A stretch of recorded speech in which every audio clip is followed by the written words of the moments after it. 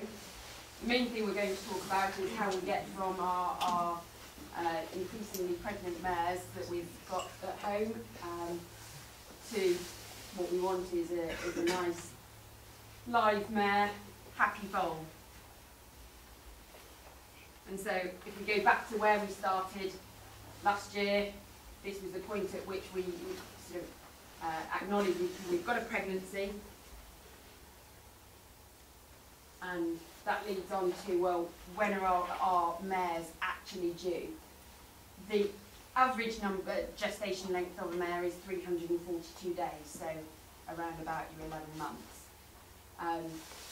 But they don't all read textbook. Quite happily, they'll go a month overdue. Foal doesn't get any bigger. Usually, if they're going overdue, it's just because the foal's not quite cooked yet, and it just needs to stay in there. If we don't induce them, usually the foal isn't very viable if we do try and induce them, and it creates all sorts of problems. So we just allow them to go to the date that they actually want to foal on. If they come early, that's not usually great news.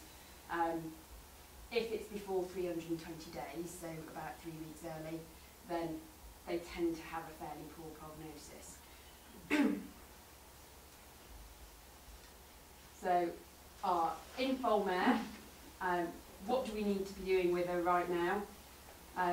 Ideally, we want to give her flu and tetanus booster about 6 to 8 weeks before she foals, so that she's got maximum amount of antibodies on board, so that she then passes those onto the foal in her colostrum as and when she foals.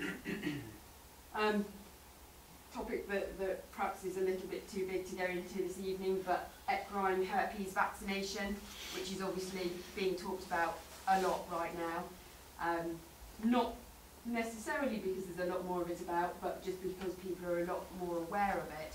And whilst it's difficult to get too excited about the herpes virus, it is quite relevant to our pregnant mares. So the main thing is keeping any snotty viral young horses away from your late-term pregnant mares, because it does cause abortion in late-term pregnant mares, and you can vaccinate against it if you're worried about your mare. If there's a lot of other young horses on the yard that have a lot of viruses, or horses that are moving around a lot, either keep your mare away from those, or we can vaccinate them in late gestation.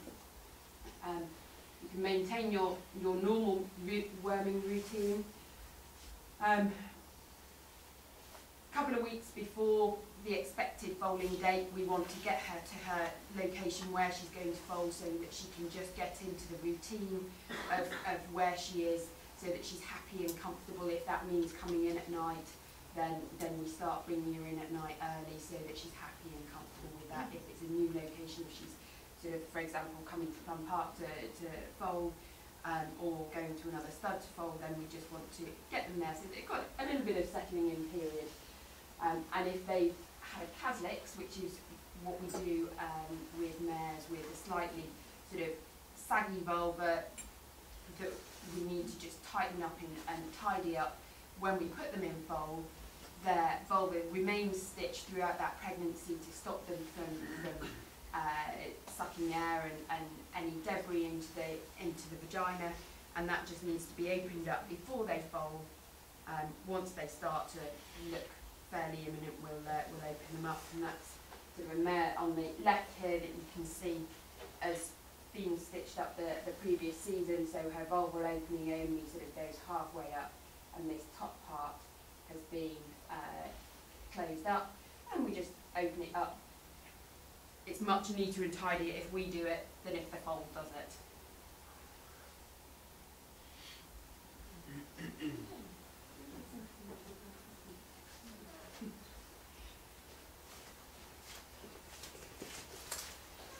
So, preparation. What do we need to do? What do we need to get ready and have ready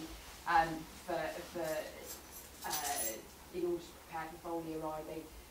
We best to have them indoors at night, in a large, deeply bedded box.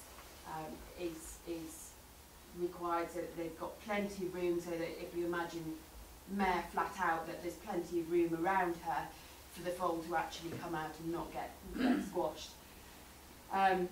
Tail bandage ready to put on a tail when she's firmly imminent and we think she's about to foal. Keep her tail out of the way, keep it all neat and tidy.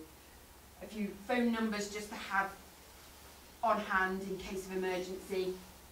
Seems quite logical, but come in.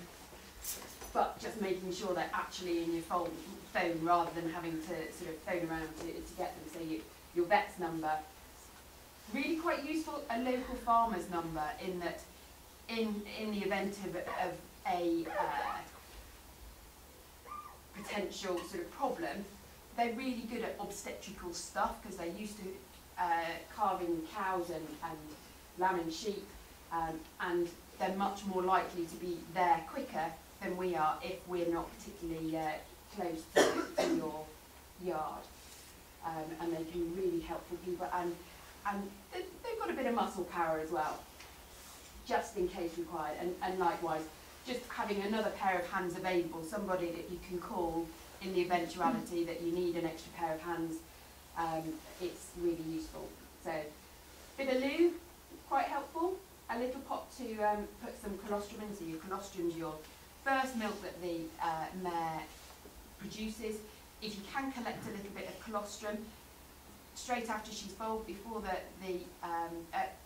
foal sucks, then we can actually test that colostrum to see whether it's decent stuff or not.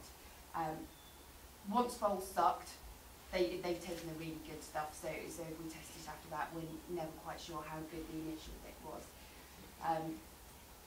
And likewise, having an idea of what plan you have in place if the mare doesn't have any milk, doesn't have any colostrum, runs milk, all the colostrums run out, and so either there are nice people like Debbie Temple here who keep a little bit in their freezer from stuff that they've stolen from another mare that's had loads of colostrum, and then you can get commercial products such as the product that Outbard produced, which is made from mare plasma, so it's got all the antibodies from the mare plasma, and it's something that we can keep in our fridge at the practice.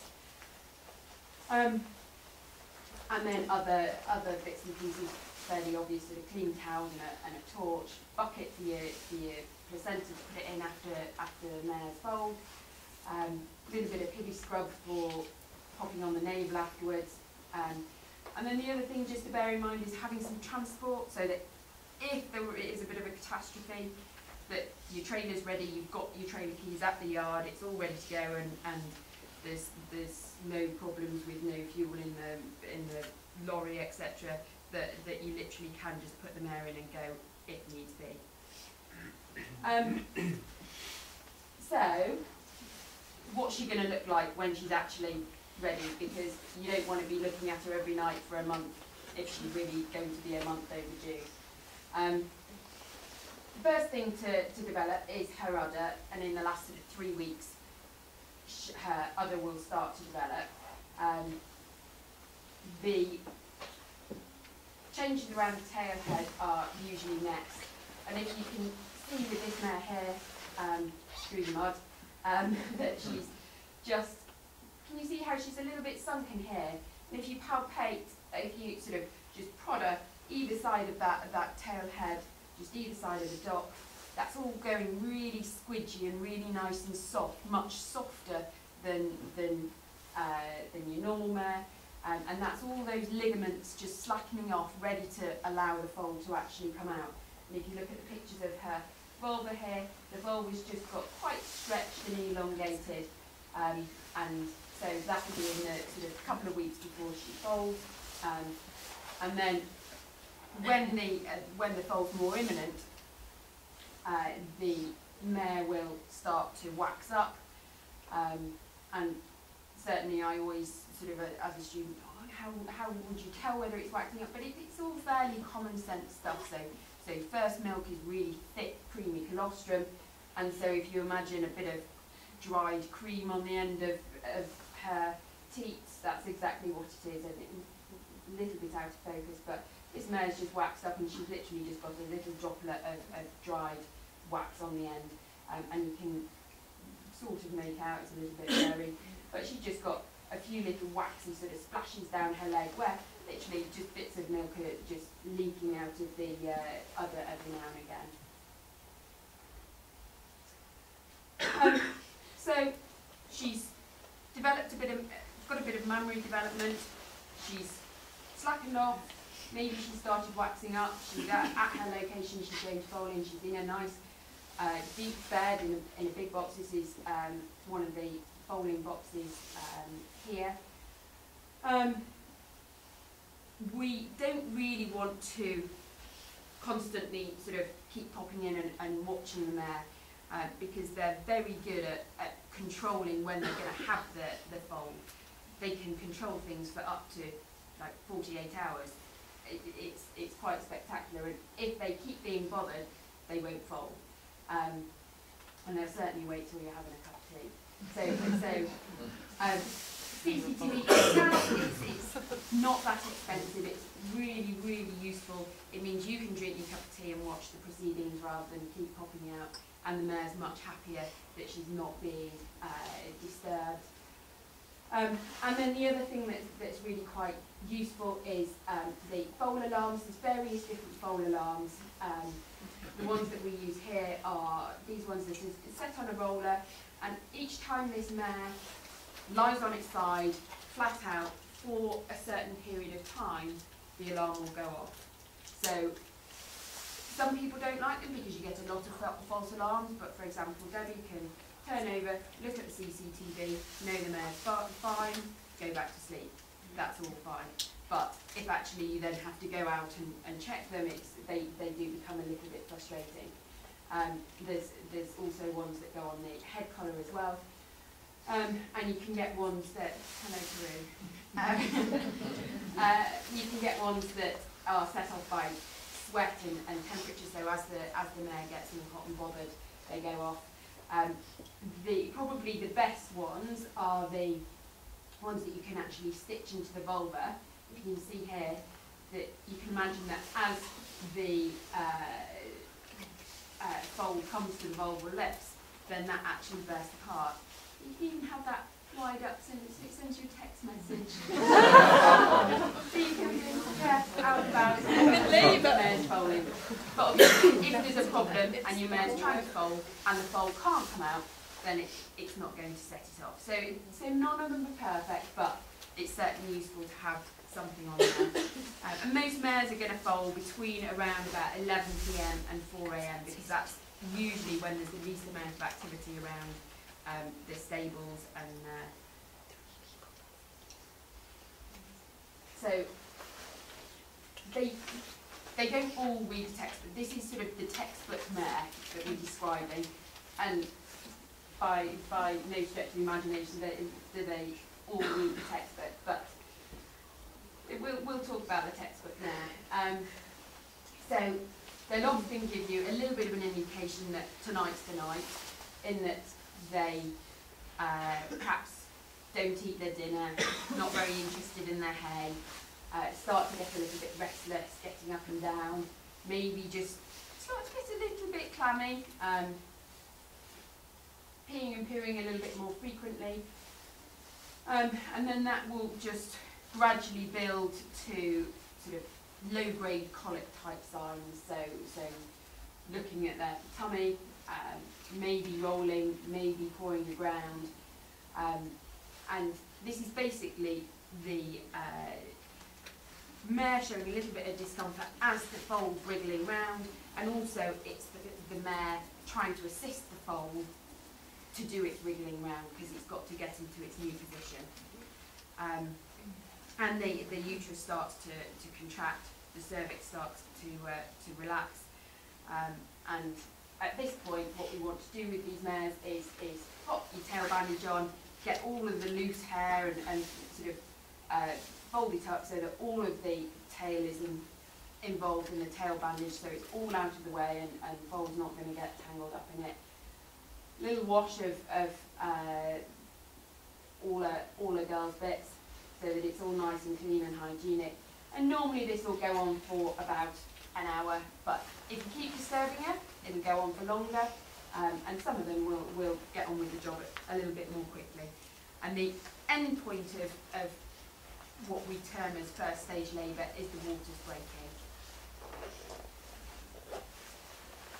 So I think it's helpful to know what's actually going on inside, so that we can start to get our head around sort of what's happening. So when this is very young foal, so we're looking at sort of 60 days or so here, and they normally always lie in the same position, so head towards the pelvis, legs up in the air, lying on the bottom of the abdomen. So once we are trying to foal, then the foal has to then turn itself over, because it's on its back and it needs to be on its front, and it needs to get its front legs, these front legs out stretched, get its head out stretched, and get into the diving position that we've got at the bottom here, in order to be sort of correct and normal and come out as it should do. And again, just so that we can understand what's going on, I think, not very nice pictures, but I think it's really important to just understand where the foal is sitting and what's surrounding it, so that when we see different bits of placenta appear that are right or wrong, we know whether they're right or wrong, because we understand sort of the layering effect. So if we look at just the diagram here, we've got the foal in the middle, okay, and that's surrounded by its amniotic fluid, and the amniotic fluid is just the nice sort of stuff that it just lives in, nice friendly fluid, and it's surrounded by the very thin membrane of its amniotic bag, which is just fairly translucent, and you can see it surrounding the foal here. It's almost sort of slightly bluey, and that foal's still got all of its amniotic fluid inside the amniotic bag. Now, outside of that amniotic bag, we've got allantoic fluid, which is all the waste products that the foal's been producing, the ones that haven't been sent back to the mare, all the waste products produced during the pregnancy. And then on the outside of that, we have the actual placenta proper, what we call the allantochorion, which is the red furry bit that we can see here that actually attaches to the inside of the uterus, and you've got all your exchange of oxygen and nutrients with the mare through that, and then uterus around the outside of that. So with this, this is the entire uterus that's been taken out of a mare, and then just gradually we peel back. This is the inside of the uterus wall, which is all furry and velvety, and basically it's like Velcro, and the Velcro attachment to this is the actual placenta, so that's Velcro stuck together for all of the transfer of the nutrients. The foal side of that placenta is all quite smooth, and then we've got the allantoic fluid, your amnion, and foal inside. So that then helps us to understand we've got the foal in its normal position, and what should happen is the red velvety surface. If you can see here, the foal has broken a hole in it, okay, in order to be able to come out, and the actual red velvety surface of the proper placenta is all still attached while the foal is coming out. And therefore what you're seeing come out is the amnion, and everything else is still attached. This is just showing your normal position of your foal, where you should have two legs, one just in front of the other, and then head should just be resting on those knees, and that's a nice normal position. So, second stage labour starts when your waters are broken, which is releasing the allantoic fluid, so all the waste product fluids, and that bluish, whitish amniotic sac appears at the vulval lips. And then what should happen is that the foal should rapidly appear after your waters are broken. The mare will often be, lateral recumbency is lying on her side, but some of them will stand up throughout the whole thing and just drop foal from a great height. And the second stage labour is sort of ends with full delivery of the foal, and this should take on average around about 20 minutes, so it's a pretty quick process. It's all very explosive, much more so than your cows and your sheep that will take half the day to produce. These guys, it's a very quick, explosive process. Some of them will be much quicker, some of them will take considerably longer. And whilst they're foaling, each abdominal contraction can be sort of between 15 seconds and 60 seconds long. And usually you'll have a few in a row, and then they'll rest for a few minutes. As the foal's actually up in the birthing canal, up in the pelvis, those contractions start to go much more quickly until they've actually got the pelvis of the foal delivered, and then they'll just stop for a while and rest. The back legs might still be in the mare, but the rest of it's come out, and so the mare just takes a bit of a breather. And usually the foal's front legs will break through the amniotic sac, and so once it's sort of dived its way out, head will be clear, and the amniotic sac will be sitting around it. But if it hasn't done that, then we can just break that open, and we want to clear it away from nose and mouth as quickly as we can once that chest is out, so that as and when they breathe, they're breathing air rather than sac into just sort of having their nose occluded.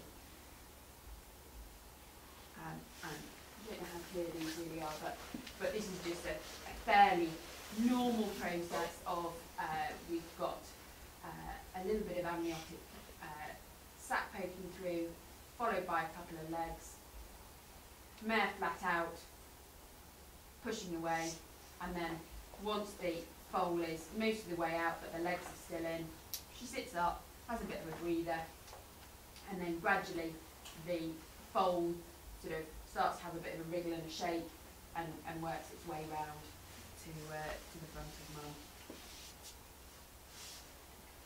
mum. And cord, no need to get too stressed about this.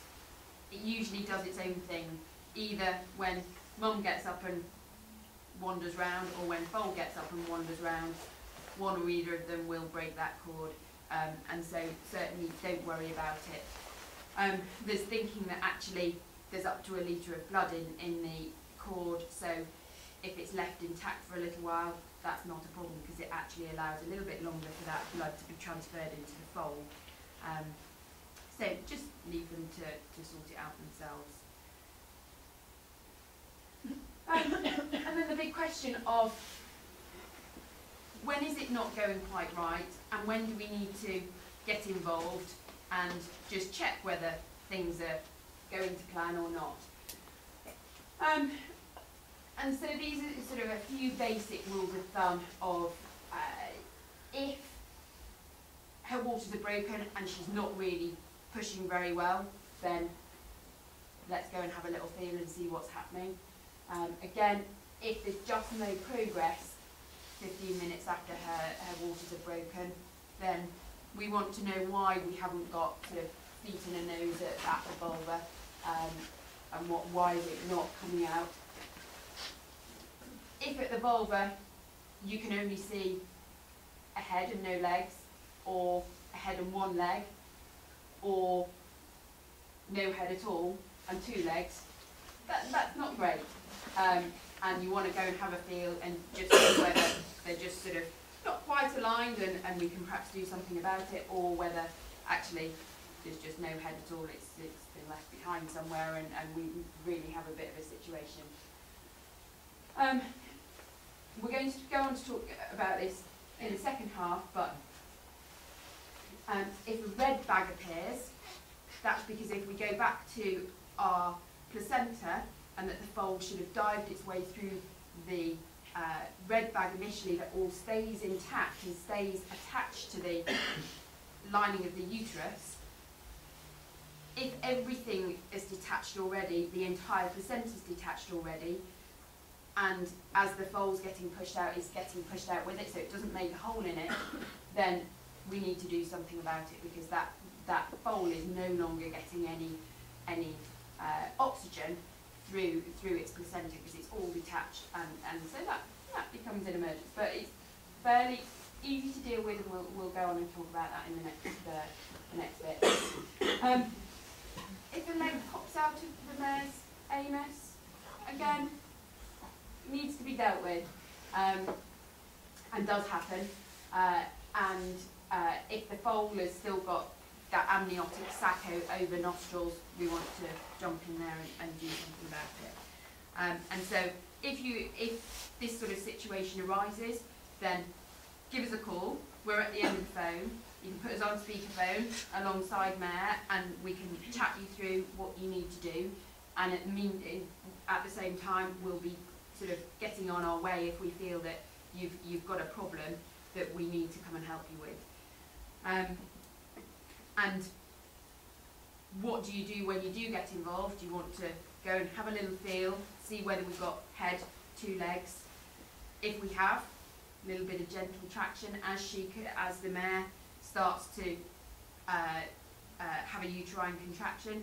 You can just help, a bit of gentle traction along at the same time as her contractions, just to give her a bit of a helping hand, providing we've not got any sort of major sort of head and leg in the wrong position scenarios. And again, this is where your local farmer can be really helpful, because the sort of minor malpresentations he'll be really good at helping you with, and he'll give you a bit of confidence to have a pull and have a go.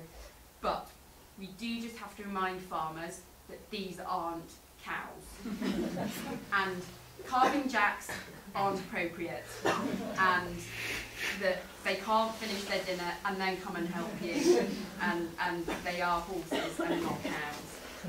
So yes, they're very useful, but just have to be reminded of these things. So once you're happy that the foal is breathing well and sort of happy with mare and foal, then leave them well alone. You want to sort of discreetly observe them to make sure there's no problems arising, but you want to leave them to just develop a nice bond, and especially with maiden mares who are pretty freaked out by the situation, you want to leave them to develop sort of a pretty good bond before you go and do anything else in there. Once you are happy they're pretty well bonded, you can go in there, you can dip Foley's navel with your Hibby scrub or iodine, and if foal hasn't yet drunk, maybe give a little helping hand, and that'd be a good opportunity to take a bit of colostrum for us to test when we come and do mare and foal check. And then the mare will often just lie quite quietly during this period for sort of about an hour. Towards the end of that hour, she's going to get a little bit colicky, a little bit restless. She's still not past her placenta. It's all still attached to her uterus, and the uterus just starts to contract again, and she'll pass her placenta as well. Big variation in when they do this. Generally, we want them to have done it within sort of a 3-hour window. If they hold on to it for longer than that, then it can cause problems, and again we'll go on to talk about that later on. Once she's passed the placenta, then we want you to keep that, pop it in a bucket, and again we want to have a look at that when we come and see the mare. We want to make sure that it's all present and complete, and we've got all the bits from each of the horns and nothing's left behind. And that's what we should have. This bit's usually been torn by the mare. We're not very interested in that bit, it's not stuck to anything, so usually it's all come out. This is quite normal. It's a very rubbery sort of object that often comes out. It's called a happpens, and it's basically been created by secretions from the foal during pregnancy. It's very random. And then this is the bit that we're much more interested in. This is the hole that the foal's made when it's dived out, what we call the cervical scar, because that's the bit that's sat at the cervix. And then these are the two horns, so we've got a Y-shaped uterus, and these two horns are the bits that we're really interested in, because those are the bits that if any's been left behind, it's at the tip of those horns. And so we just want to have a look at that and make sure everything's